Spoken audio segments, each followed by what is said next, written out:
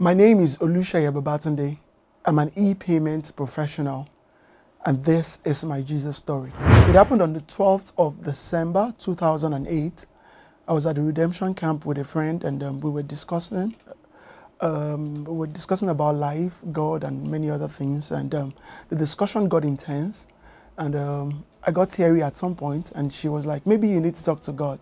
At that moment, I moved towards the altar, and there was a barricade actually. I stayed at the barricade. I put my head down, and at that point, I gave my life to Christ. I dedicated everything to Him. I laid everything all down before Him, and that's my Jesus story, and it became different ever since. Before I met Jesus, actually, before I gave my life to Christ, I've been a pastor's kid all my life, and being a PK, there are expectations around it. People, built these expectations around pastors' children, and for me, it was trying to meet up with people's expectations, trying to live up to those expectations, and some created by my parents and others by people around me.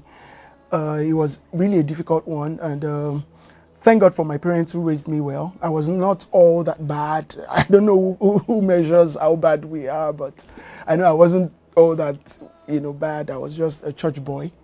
But then I knew something was missing. I knew I needed something else, and that happened when I met Jesus. I felt complete, and I felt different. One of the beautiful things that have happened to me since I met Jesus is the fact that now I feel the confidence to talk to God anytime I want. I feel that personal touch. I know that I have a Heavenly Father who cares about me, who knows about the minutest of the details of things that are around me, things that pertain to my life. I mean, He's very concerned about me, and that assures me every single moment. It assures me every single time. And that's one major thing for me, because we all need that personal touch to be able to feel God by ourselves, not what people tell us about God, or not what, the third party explanation about God. I feel God for myself, and that means a whole lot to me. Wherever you're watching this from, I need you to know that God is intentional about our lives, and you didn't come to this world by yourself. You didn't come to this world just because your mom met your father or anything happened. God knew about everything, and He wants to help you live the best life here. Your life is about Him, and if you're living your life outside of Christ right now, you cannot live complete. No matter what you have right now, no matter the things you're exposed to, I want you to know that Jesus is what makes your life complete. And if you've not met Jesus, this is the right time for you to meet Him.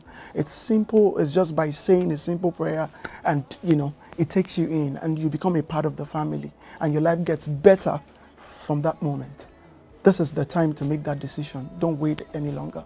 I don't know what part of the story really got to you, but there must have been something that kept you glued to your screen up till the end. And I believe that God wants you to have a brand new start with Him in your journey of faith, so you can explore His love and be totally transformed. So maybe you're ready right now saying, "I'm so sinful, my past is dark, I've made some mistakes, I've fallen by the wayside." Maybe you've actually done some really bad things by all standards. Maybe you've even killed somebody before, stolen or scammed somebody, misrepresented, gotten involved in identity theft. Whatever the issue is, the Word of God says all have sinned and come short of the glory of God. It says the wages of sin, it is death, while the gift of God is life everlasting.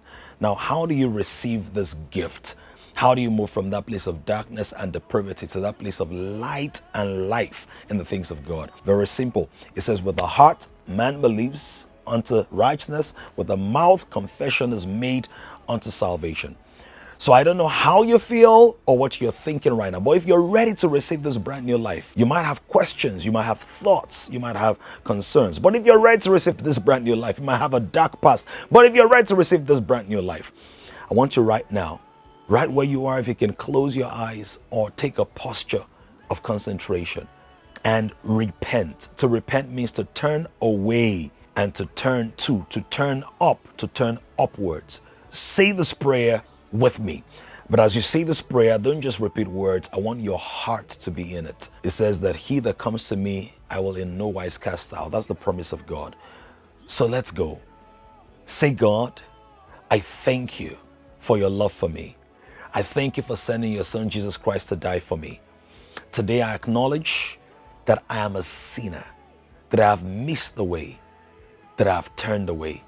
But today I repent of all my sins and my wrongdoing, and I turn to you as my hope. I believe that Jesus Christ died for my sins and he rose again on the third day. I place my faith in Jesus as the perfect substitution for my sins. I receive your life, O God. I receive a new beginning. I confess that Jesus is the Lord of my life, now and forever. In Jesus' name we have prayed. If you just said that prayer, something has happened. If you said it with faith in your heart and you believe in Jesus Christ and his finished work on the cross, you have been translated from darkness into light. But you have some questions or some things you want to get clarity on. All you need to do right now is please send your full name, your phone number, and email address to the number on your screen. Please send it right now to the number on your screen, and one of our people will call you to pray with you, to walk with you, and to help you get integrated into a spiritual family that will transform your life forever. And that way, not only would you have watched Jesus stories, you now have Jesus in your story and not just on your stories. Talk to you in the next video.